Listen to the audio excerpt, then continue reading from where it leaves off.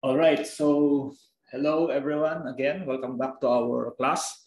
So we are on the IO or persistence unit of our textbook. And last time we discussed an overview of IO devices. So for this chapter, we're going to talk about hard disk drives. So what are these hard disk drives? Okay. So as you know already, the hard disk drives are slowly becoming or slowly getting obsolete because most of the drives that we have today are SSDs, which basically has a different way of storing things. Remember that hard disk drives are I/O devices that are used for storage. So it's basically secondary storage. And in the case, let's say, of the virtual memory, wherein we have demand paging, the hard disk drive is usually the storage area for pages or frames that are not in the main memory. Now, despite the hard disk drives slowly getting obsolete, why should we study this device? The first one is it has been used for a long time already. Before the invention or before the appearance of the SSDs, HDDs were actually used. Right? Now,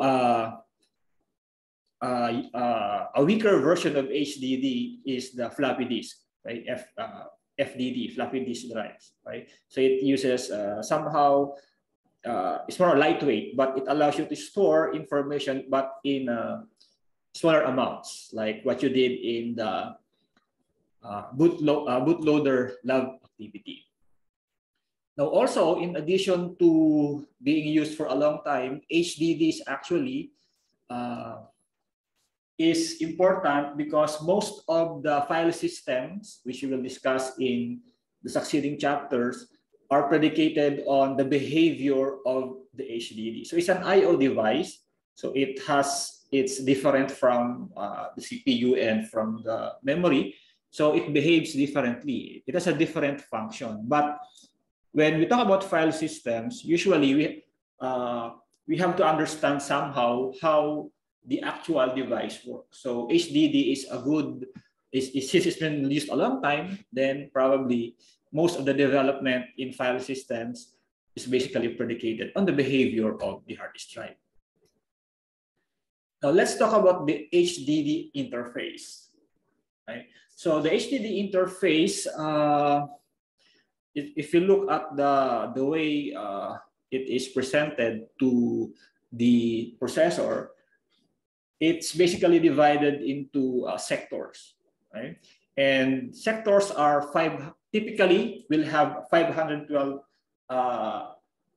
byte blocks, right? So yung isang sector, parang basic, the size of the sector, the basic unit size is 512 bytes for the sector. And this is where data is actually stored on the hard disk drive. Therefore, we can think of the disk as simply an array of sectors, right? And each sector has 512 bytes. It can store 512 bytes. Now, the hard disk also can operate on multiple sectors. So let's say you want to read, it's not always that you read and write 512 bytes only or one sector. It's also possible to write or read in chunks, right? The hardware or the circuitry of the hard disk can support that. However, the manufacturer, okay, for example, Seagate, Western Digital, okay, can only guarantee a 512 byte atomic write, meaning once the write is initiated, it is guaranteed that 512 bytes will be written to the disk, right? So otherwise, it may not write successfully, right? So when that happens, it's called a torn write, and basically it just means partial or broken. So let's say you requested to write, or the process requested to write 1024 bytes. That would be 2 sectors, right? Now it's possible that only the first sector will be written to the disk, while the other sector will not be completely written to the disk. So there is a partial or broken byte, right? So when we think of HDD, we have to consider, we think of sectors, or sometimes actually it's called blocks. Blocks are a collection of sectors. So we can say at the basic level, one block equals one sector, or in some advanced formats, we can have one block equal to multiple sectors. So, but the unit that is being manipulated is one block, right? I hope you get the idea. Now let's talk about the geometry of the hard disk. How does this hard disk look like, right? So we have different components. I think an overview of this geometry has been discussed in the bootloader lab. So we have the platter, which is the circular, this is a circular hard surface. Right? So, and then we have the spindle, which bounds the platters. And then we also have a metric called RPM, which means rotations per minute.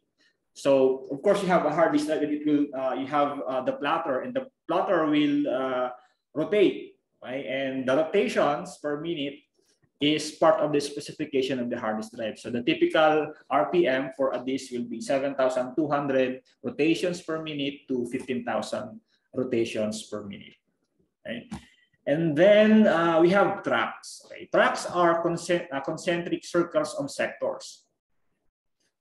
So if you have a disk, so the platter is divided into smaller concentric circles, right? And each of these circles represents a track. And within these tracks, we have sectors.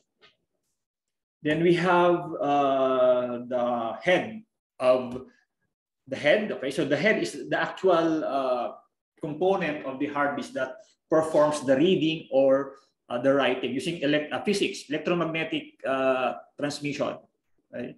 Electromagnetic signals, right? So that's the head component.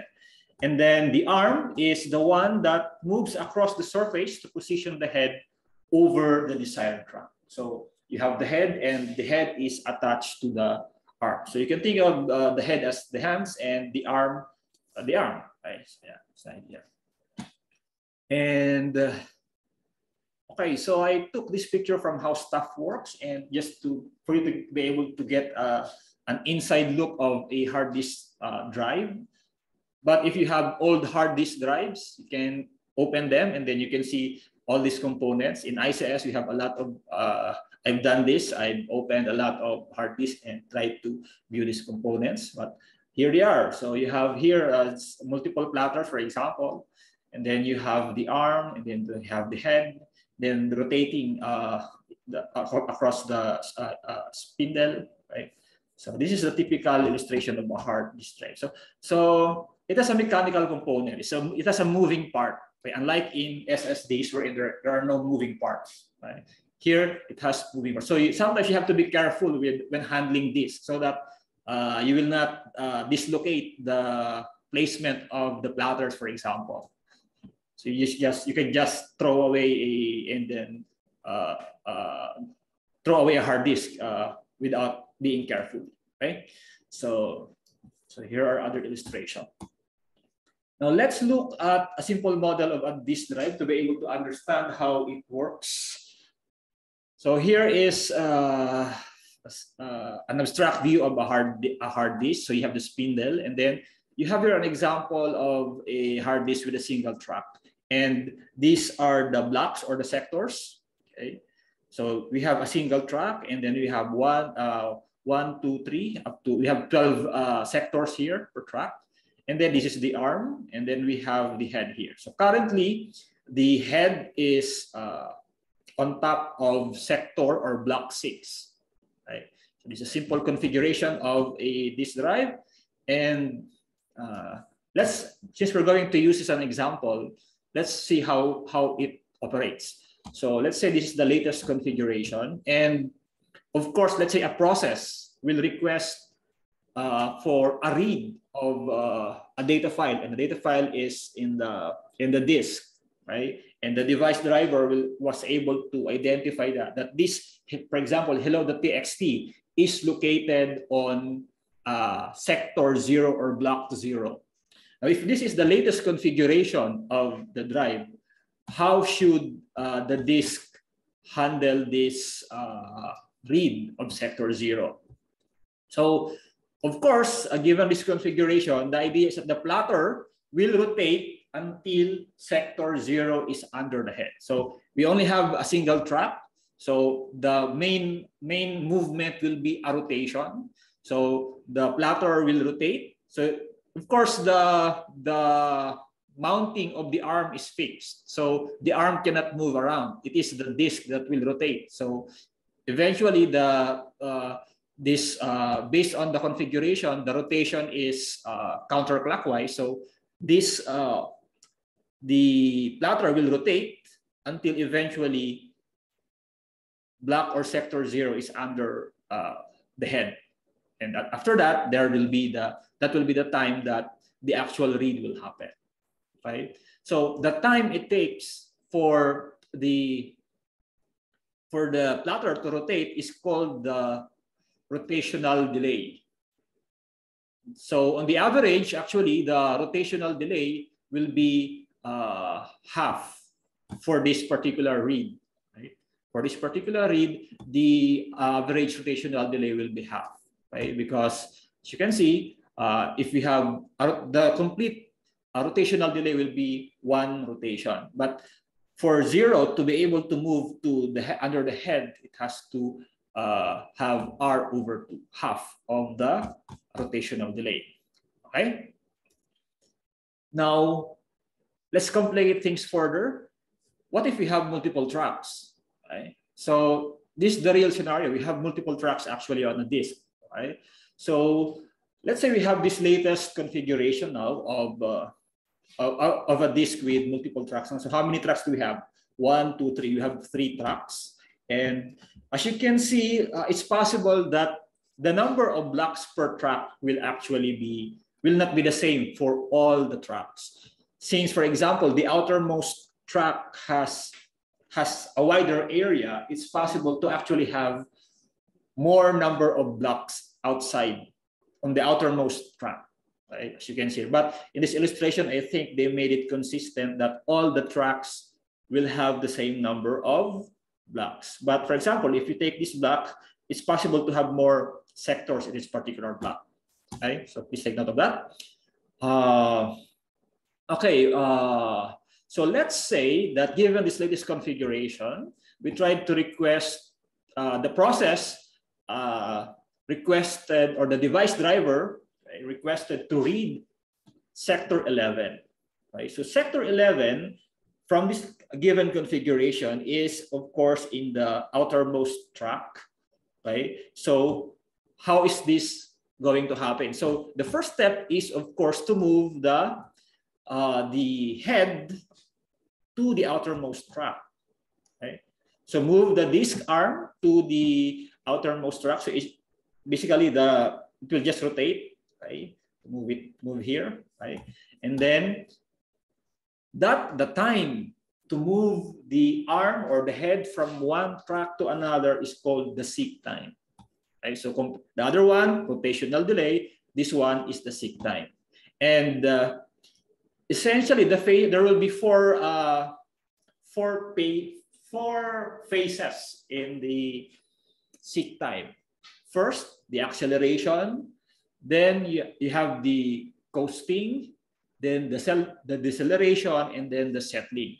So these are the phases during seek time, because our goal is to move the arm, the disk arm, which basically has the head, where the head is attached, from the innermost track to the outermost track. So by doing that, the arm will have to accelerate for a while, and then after the acceleration, it will coast for a while, and then it will decelerate, and then it will settle.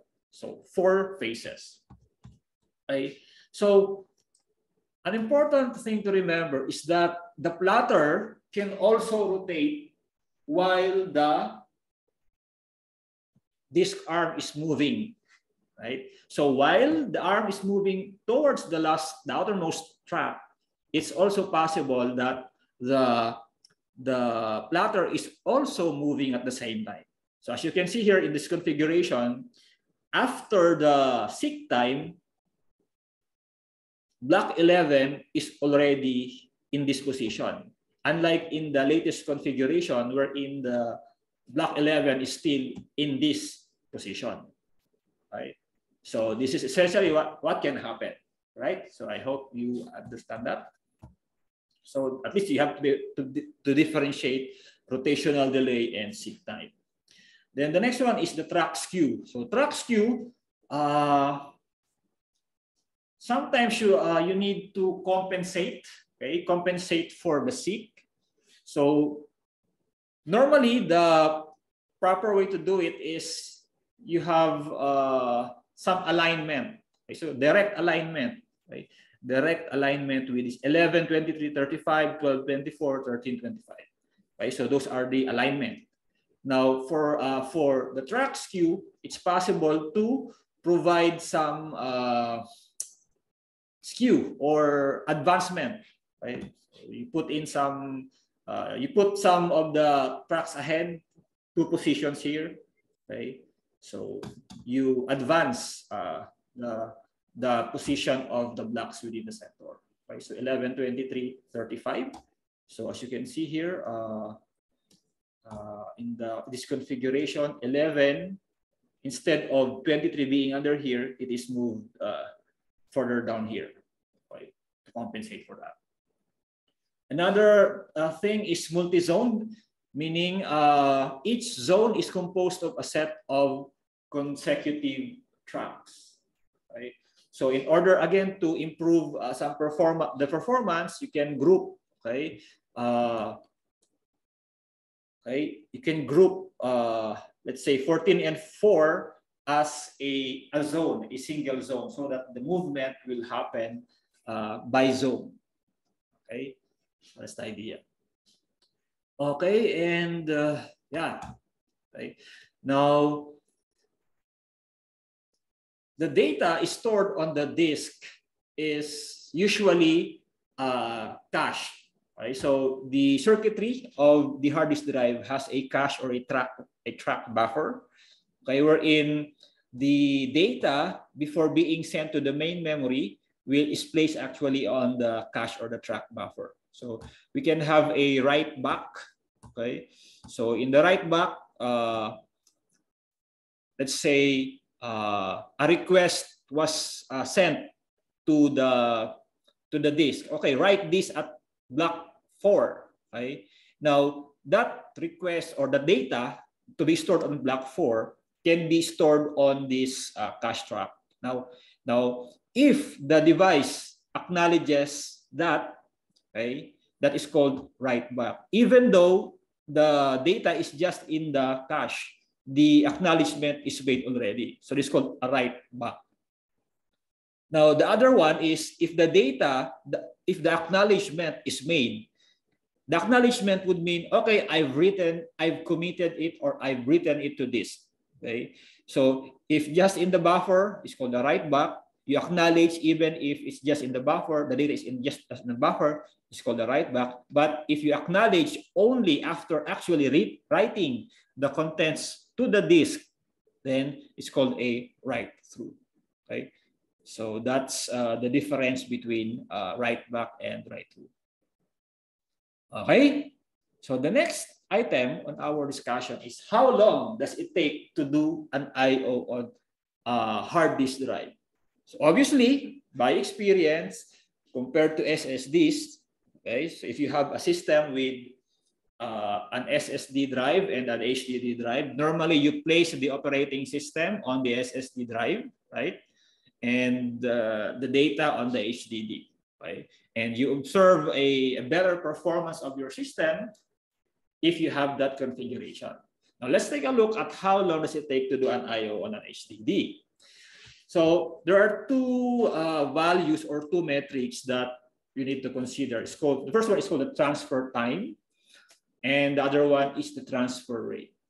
the transfer time or IO transfer time is equal to the seek time, as we discussed earlier, the moving of the arm from one track to another, the rotation, right, within the rotation of the platters, and the actual transfer. So those are the components that affect, or these are the times that affect the total IO transfer time for a hard disk drive.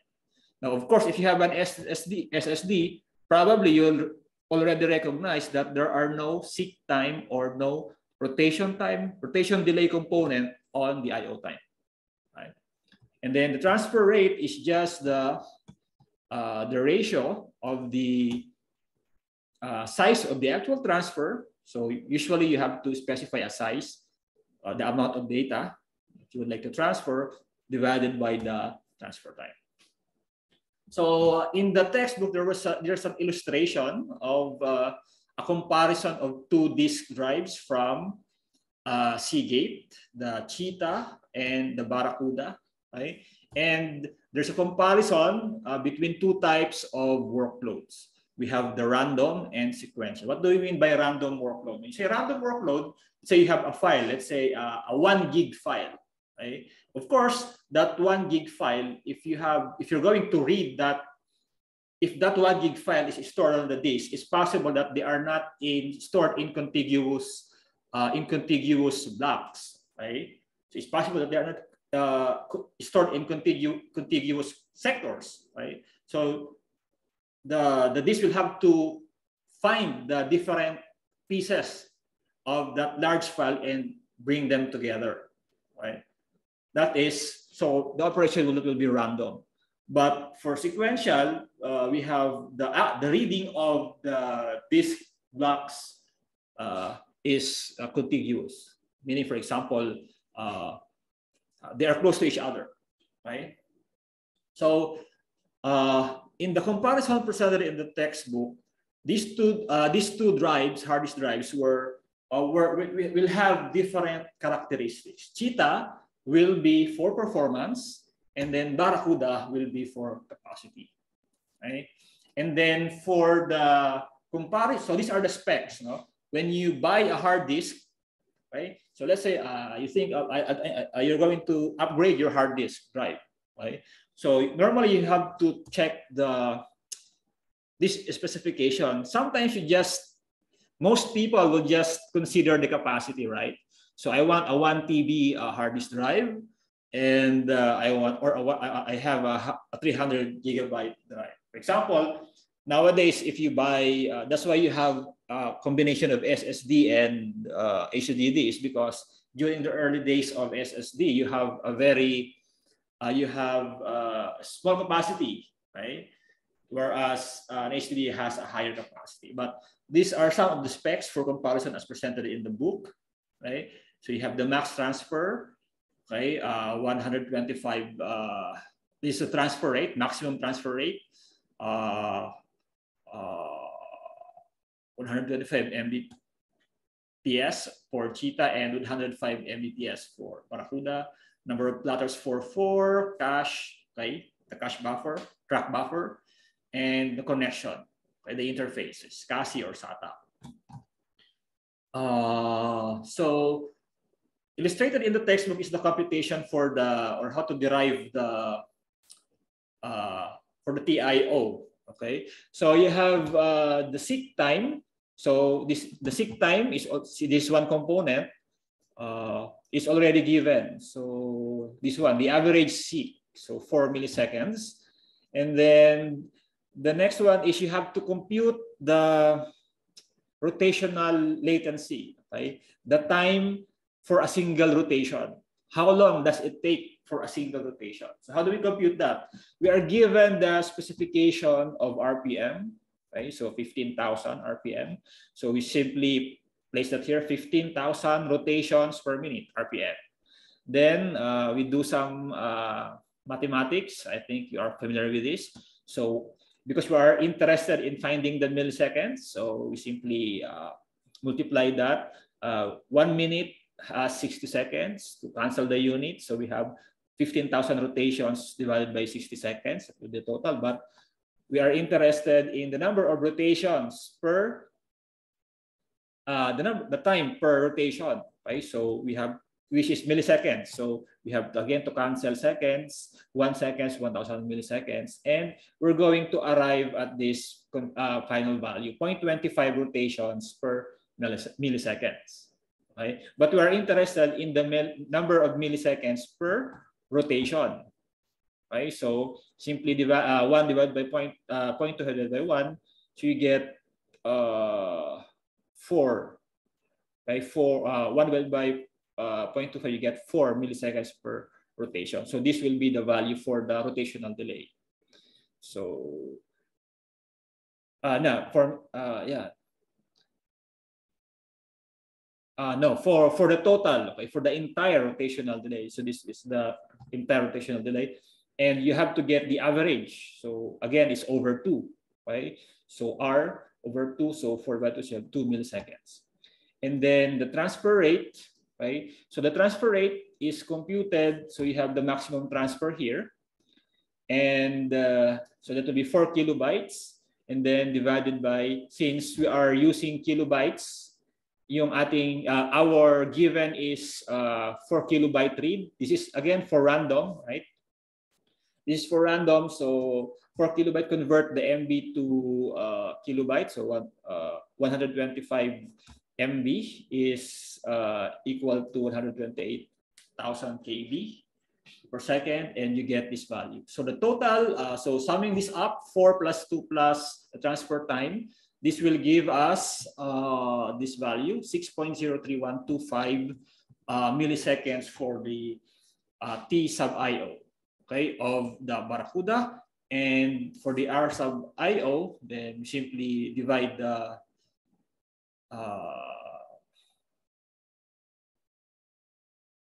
should be 4 KB, right? It should be 4 KB, and then you should have this value 0.66 MB per second. Okay, so with no, this is correct. Okay, so 1 kilobyte per 6.03125 milliseconds. Okay, so, and then simply multiply that, because this is KB. Okay, and then we get this value. So the rest of the computation is just an exercise for you. But in the book, we have the final result of the computation. Right? So you have the RIO random for Cheetah, 0.66, as we demonstrated here.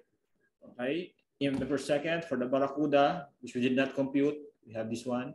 And for the sequential, okay, so the sequential is basically just the same here, right? So this is the same because usually, normally, those are the tests that are being made, and this is the comparison. So what are the observations? So given this result, for observation 1, there's a huge gap in the performance between random and sequential workloads. Okay, so normally the performance is better if you have sequential workloads. That's why defragmentation is important in disk maintenance, right?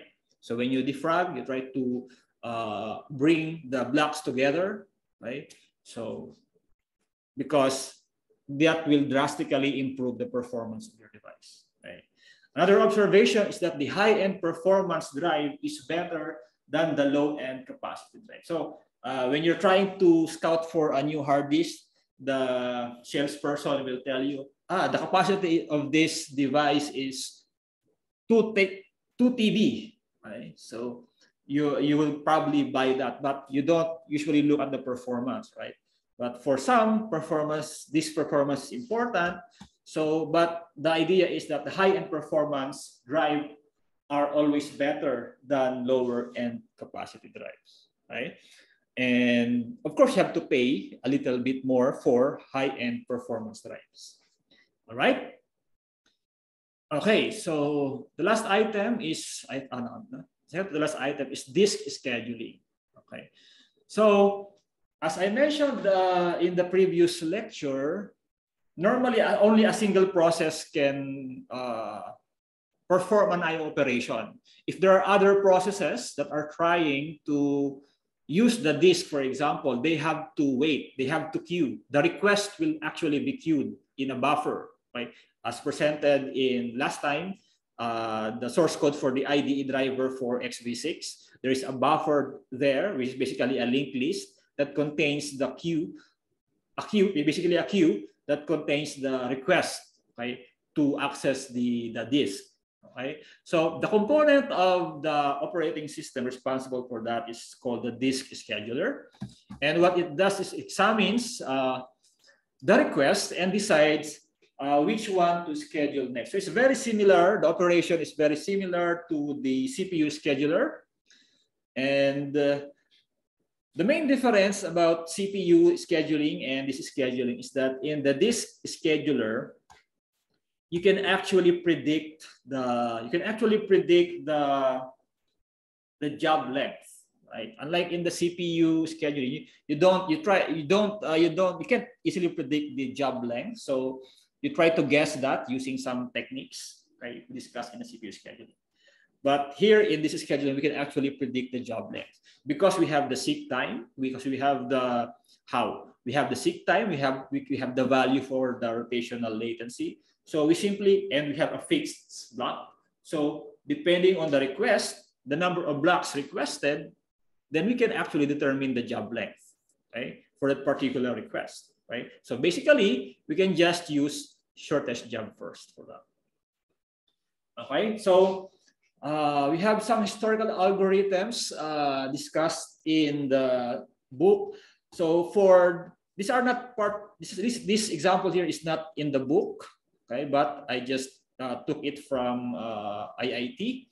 This is a request, example request. Now these numbers here represent the track number, okay? And then this configuration. So this is the request queue. These are the tracks in the request queue, and then we have the head, okay? Currently pointing on track 15, and then we have a tail track which is at track number 199. Okay, so the outermost track. So what are the algorithms mentioned? We have the shortest seek time first, right? So in this configuration, the idea is to go to the nearest track from the current, right? So for example, here we have, in the book, we have this configuration. We have, let's say this is the head, where the head is, and then it has to decide whether it will choose 21 or 2. So it has to basically go to the nearer track. So of course, the nearer track is track 2. So it will grant the operation or read or write on this particular sector. Okay, so it's also there's also a nearest block first when the disk geometry is unknown. So simply, since we have numbers here, sequential numbering, so you simply look at the block that is closer to the current block that is under the head of the arm, under the head, right? So the question here is starvation possible in this shortest seek time first? The answer is yes. Why? Because if a lot of requests comes in, all positioned in track 2, okay? Let's say after servicing a request, after reading 21, another request comes in and it is for track number 20, for block number 23, then eventually this one here, this request to access block 2 will not be granted immediately because there are requests that are coming that are within this track, for example, or within the inner track. So the process will, the process that requested to read or to access this block will start, right? So here are illustrations for that. So given this request, right? So shortest seek time first. So this will be the configuration. So take note that these are track numbers, right? And then we also have the elevator algorithm. So what it does is from the current, right, it will go down up to the first floor, and then it will move up to the last floor. So you can think of it as floors in a building. Now the C-scan, on the other hand, will go down to the first floor, but it will move up to the topmost floor, but it will not do anything as it passes by the other floors. Then when it goes down, that's a time that it will service the other request.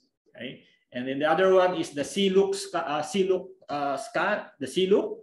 So what it does is it does not completely go to first floor, only up to the last one, so it's 11, and then goes up to the, not necessarily the last floor, the topmost floor, and then goes down and service the request. Right, so C-look. Okay, and then are the above algos the best?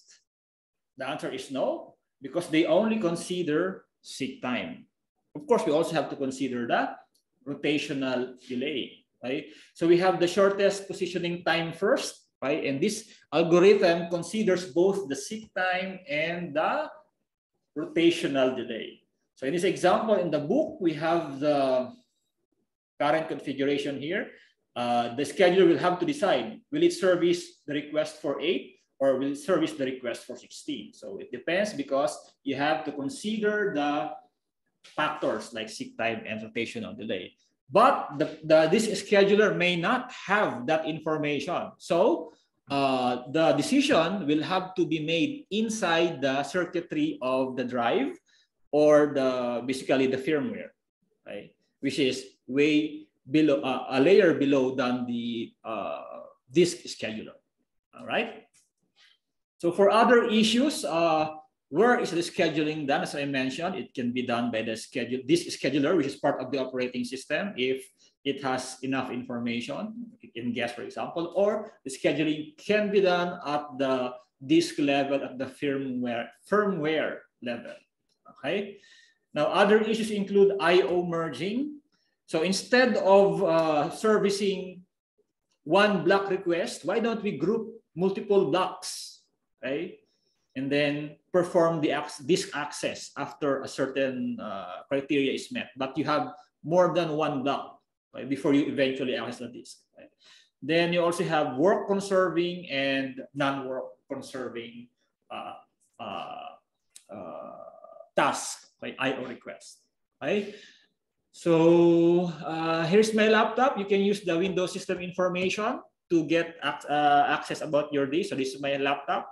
So as you can see, this is I think it's Western Digital, part of my purchase of the Lenovo laptop. The bytes per sector is 512. Okay, and then it's a fixed disk drive or hard disk drive, also called the fixed disk drive, fixed hard disk. And then the bus type is SCSI. Okay, and this is the capacity of my laptop disk. Right, and then you have the cylinder. So we'll discuss cylinders later, but the cylinder is basically created by multiple platters. So you can see the information here. And then you have the number of tracks per cylinder. And of course, my disk is partitioned into several partitions. And as for I also have a tool called, I installed just today, the G-Smart 2 control, which allows me to perform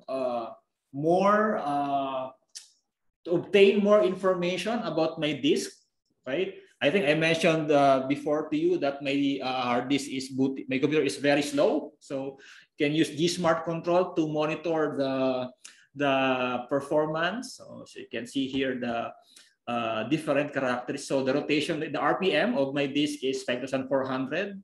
Okay, so yeah, so probably slow. Okay, so when I purchased this, this laptop, I just look at the capacity. Okay, oh, 1 TB. Right, I did not look at the RPM. So next time when you purchase your device, so in addition to the processor, i5 or the generation number, and then the amount of memory or the type of memory, you should also check the I/O, because I/O will usually be a bottleneck in your system. especially if you're doing read write. And we have the transfer rate, as I mentioned. Okay, so you have the transfer rate here. Right? So yeah, and there's a technology called SMART. Okay, the SMART technology. So it somehow provides additional features, right? Additional features about the disk. So some operating systems support this smart control. Okay. So great. That will be all for our discussion today. Do you have any questions? I'll stop the recording. Kasi for public natin to.